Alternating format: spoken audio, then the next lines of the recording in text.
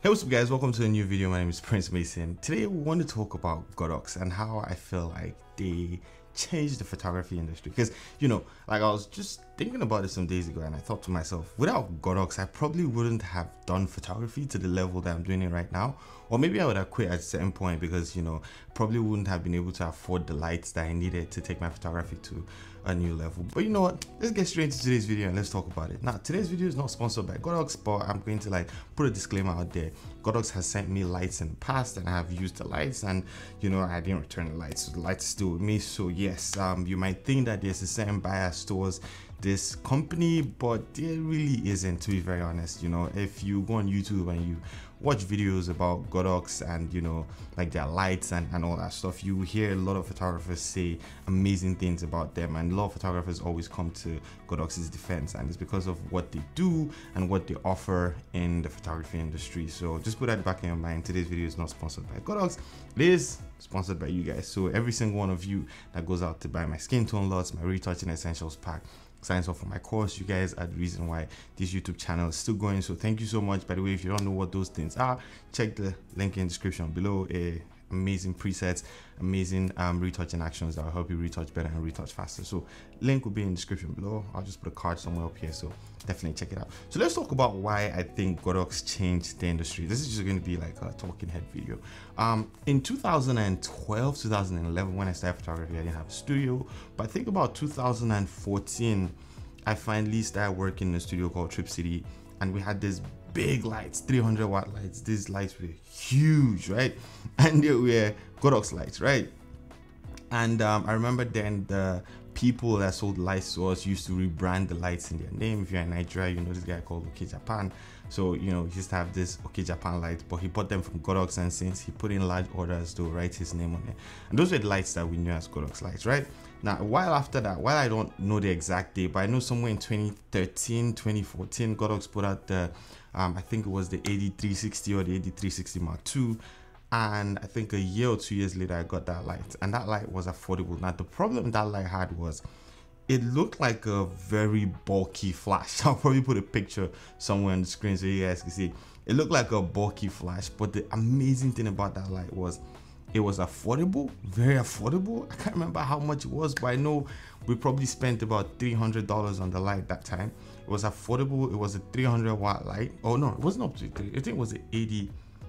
Is it 8360 Mark II or the 8180? I can't remember what it was, to be very honest, but it was this light and it was affordable. It was powerful, and the best part about it was it used the battery, so you could take this light anywhere you wanted. You could shoot outdoors. It just changed everything, because if you wanted to buy a light like that you could use outdoors, you either got like the Yongnuo flashes, and those weren't powerful enough to overshadow the sun, even in the evenings, or you had to go buy the Photos. Now, we had photographers in Nigeria that could afford the Photos back then, and a lot of photographers around the world that were like working professionals could afford to buy the Photos. But coming from where I was coming from, I could barely afford a camera and a lens, talk less of a light that was worth $2,000 and a set of light that probably worth like over $5,000, and that was what you were getting if you wanted to get into Photos. So the difference between a professional photographer and a photographer who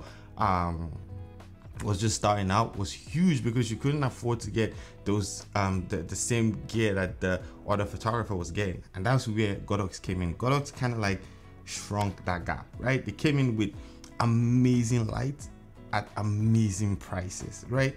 And that thing put a lot of us in a place where we could actually afford to buy these lights and show our skill and show that, look, we aren't just ordinary photographers too, we're actually good at our craft. But the reason why we've not been able to match up with like a lot of these top photographers is because we don't actually have the money or have the gear, and we can't afford the gear, that they were using to create like amazing work. I'm not saying gear equals amazing work, but if you've ever been in a situation where you had to buy either a Photo light or a Godox light, then you'd understand what I'm saying. Now, I'm not saying one is better than the other.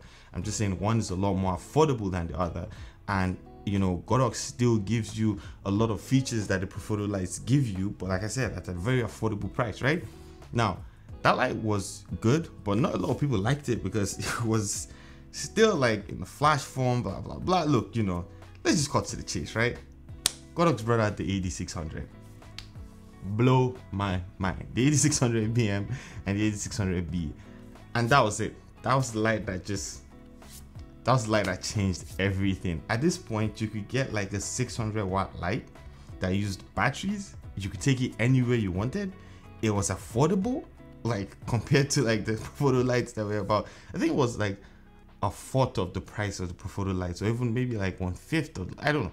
It was really affordable because I think it came in at about $500 or something like that, or just under $600. And the Profoto lights were going for over 2,000. So I mean, it wasn't as slick, you know.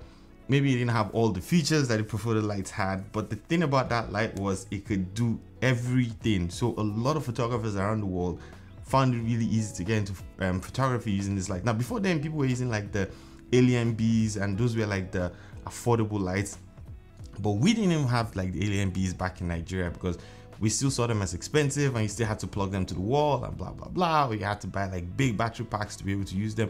Well, I don't even think that technology was available then, to be honest. But what I just know was Godox came with these lights that just changed everything, and now for under $600 you could get like a 600 watt light that used batteries, and you could shoot anywhere you wanted. You could literally, well, not really like overpower the sun, but you could go outdoors, shoot. It was just great. Everybody wanted it. Studio photographers wanted it, and this gave that opportunity to a lot of us that were starting photography and we didn't really have money to get into the photography business and be able to compete with people that were like already established, right? So Godox really changed the photography industry.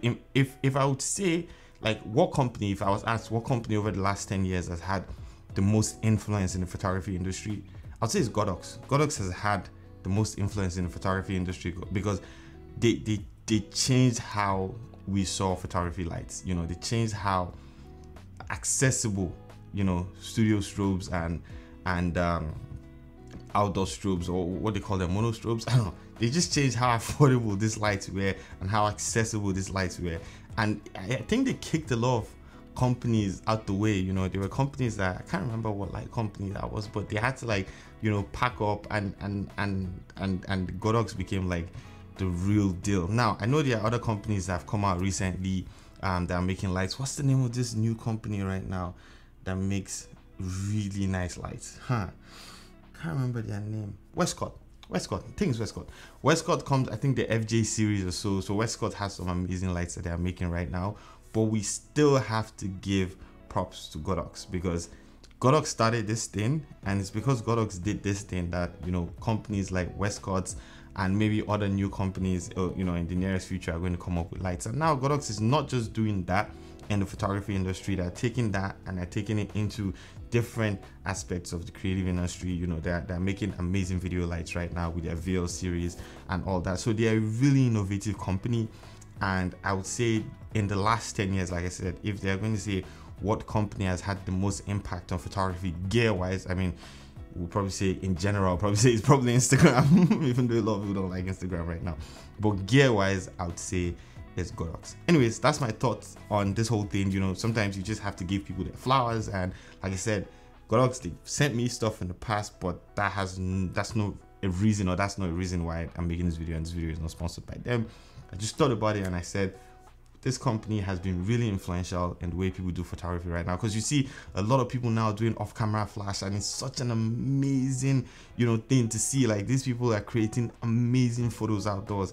And if Godox didn't come up with this technology and not come up with the technology, basically, if Godox did not make that technology affordable, we probably still would have been stuck with having to save up to buy like expensive Profoto lights and all that. By the way, I broke my friend's Profoto light, and I had to pay, I think it was just the hinge. I can't remember what you call that stuff, but the part you put like on the light, this thing, and I broke it, and I had to pay $400 for that thing. The 8300, I don't think it's up to $400. I literally had to pay $400 for that tiny thing. Anyways, that's something I've bought people for photos. I shot with their lights. They are amazing. Absolutely love them. But just wanted to give props to Godox for what they've done in the photography industry. Anyways, this is my thoughts on it. If you think any different, or if you agree with me, you know, put it in the comments below. Let me know. I'll be right there to chat with you guys. Just talk about this whole thing, because I'm really excited to hear what you guys think. Thank you so much for watching today's video. Like I said, if you want to support this channel, you want to support me, or you want to retouch better, retouch faster, definitely check out my retouching essentials pack. 14 amazing actions to help you retouch better and retouch faster.